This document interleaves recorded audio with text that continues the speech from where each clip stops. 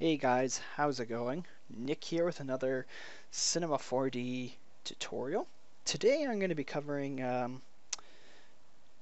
hair object within Cinema 4D. So I'm going to be going over some different looks that you can get with some hair and some important tips and tricks to creating realistic hair. I just made this one quickly here. So we're going to start off, make a new file quickly. We're going to throw a sphere in there. And I'm just going to make the camera angle a little bit better, like so. And now, the first thing that we're going to do when we're working with hair is we need to add hair. So if we come over here to Simulate, and we go down to Hair Objects, when we have our sphere selected, we'll click Add Hair, and it's going to add the hair right onto our sphere. So all these little lines here, these are our guides. So if I go ahead and render real quick, it does not look like hair whatsoever. If you leave everything on default and you click the play button, I'm just going to make my timeline a little bit longer. The hair has natural forces that Cinema 4D assigns to it, so it actually falls with gravity. So now if we go ahead and render, the hair is all drooped down over. You can notice that it is still pretty thin. There's not enough hair. So if I come over here to the hair tab, or the hair object, and I go to hairs, it's set to 5,000. I'm just going to set this to 20,000 for now. And when we render, it takes a tiny bit longer, but makes it look much better. Everything else in here is, I usually don't touch it very much. There's the dynamics. You can set how fast you want it to fall, if you want it to be rigid, if you don't want it to move, how many guides you want to see, so these little blue lines. Yeah, you can set a bunch of stuff, but usually I don't worry too much with it. And when you do create a hair object, you automatically create a hair material in the editor. So if I just go ahead and double click that to open up our material editor, you can see all of the different options here. Lots of them are pretty self-explanatory, like you get length, frizz, if you have kinks in your hair, if some are clumped together. Yeah, so you can set the thickness. The thickness is pretty good for me right now, just for simulating real hair.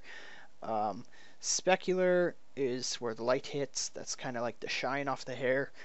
And color, you can really set this to any color you want. Before I had kind of like a blondish color. Someplace like, yeah, someplace at the top. It was in between brown and reddish, or brown and yellow. And I just set it. So right now it just looks like a glowing ball of mess. But the biggest thing that you have to think about with hair that makes it look realistic is the lighting that goes with the scene. So I'm going to show you a quick tip here on how to set up a few little lights in Cinema 4D that's going to change the look of this completely.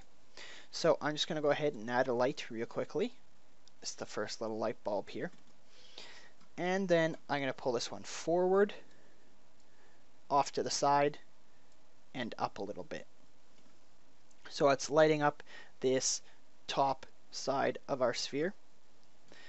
And if I go ahead and render, it doesn't change much. It makes it look less so bright. But what I'm going to do is I'm going to put Shadow Map Soft on. And that's going to create shadows through the hair. And it improves immediately. It looks 1,000 times better. The hair looks way, way better. As soon as I turn Shadow Map Soft off, it goes back to being this ball of craziness. So we'll put that on, and instantly it looks way, way better. Now, our second light, so I'm going to go ahead and add another one. This one is going to be it's going to act as kind of like a highlight. So I just want to put it off to the back and close to the side, just close enough where I can start to see the light shining on this side of the sphere. And this light is going to bring our highlight from the background, so I usually just crank it up to about 200. And now it looks really bad again, but that's just because we had Shadow Map Soft off on our new light. So if we go ahead and put that back on, re-render it, you can see this side of our hair has a nice glow to it now. I'm actually going to lower it down to 175 just for right now. I'm going to tuck it in a little bit more so that light is just peeking around that side of the sphere. Like that. And then the last light, I'm going to add one on the bottom to shine upwards. And that's just going to be a kind of like a filler light, I guess you can call it. I'm just going to push it down and bring it forward a tiny bit so that we can see it there. And I'm just going to set the intensity to 50. When you click on the light, the bar of intensity is there. And once again, Shadow Map Soft. So now when I come back into here and I click render, we got our hair. So it looks pretty boring and everything. So if we come into the material editor, now we can start playing around with all the different options. So thickness, it gives us two options. This is the root, so what's coming out of the sphere, and this is where it ends. If you make this the same width as the root, you get these thick strands, which I personally don't really like. So I'm just going to keep it at 0.1. It is a little bit long, so I'm going to click length, and I'm just going to bring it down 75%. And that should shorten up our hair a little bit and give it some layer, some texture. And now I'm just going to run through some of these other little options with you. So if I turn frizz on, and I'm not even going to touch anything, and I just render it, you can see all this hair is going everywhere. It's going crazy. We got our nice highlight coming off the side. You can obviously lower this down, frizz. If you go like 10%, it won't be nearly as crazy. You get some variation in the hair.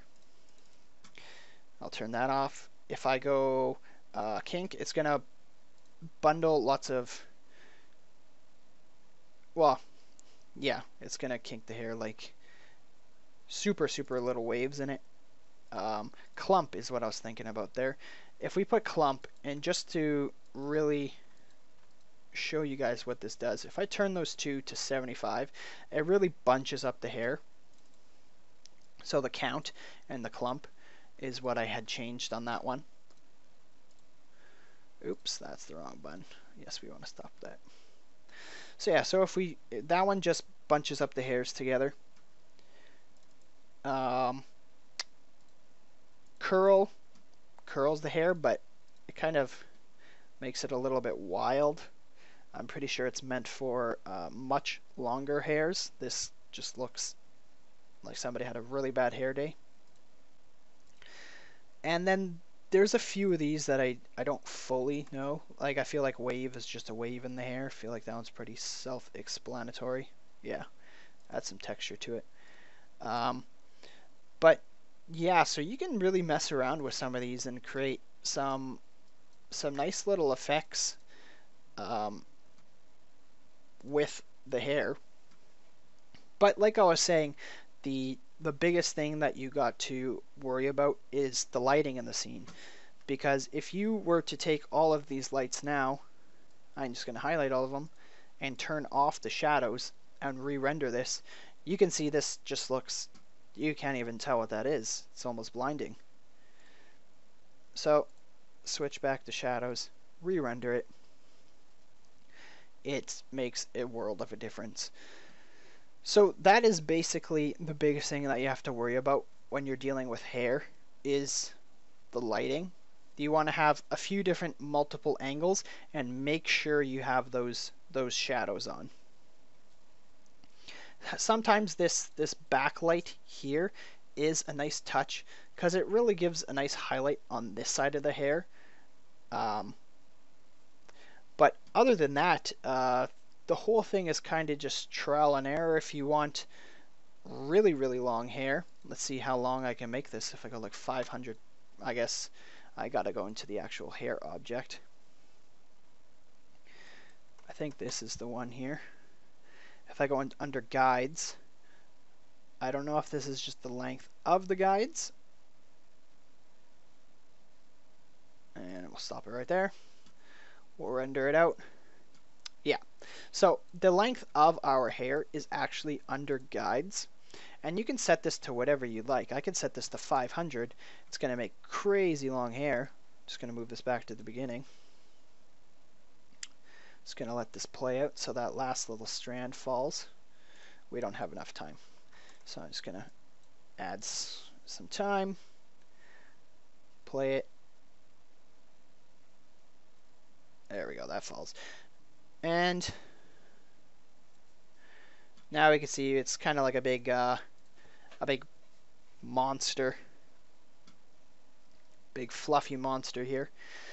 But yeah, so like I was saying, you just kind of you can choose, you can kind of go into all these little options, mess around with some things. You could change the color of the hair. Like if I wanted to make it some crazy colors here, like if I just put this one blue, and I'll put this one like a darker blue, or almost like a purple, you re-render it, and you get some pretty crazy effects. But yeah, there's tons of stuff that you can use hair for, and I honestly think the biggest thing is just the lighting of the scene. So if your hair doesn't look good, just maybe try to concentrate on your lighting a little bit more, and I'm sure it's going to clear it right up. Alright guys, that's going to be everything for this tutorial, and I hope to see you guys next time. See ya.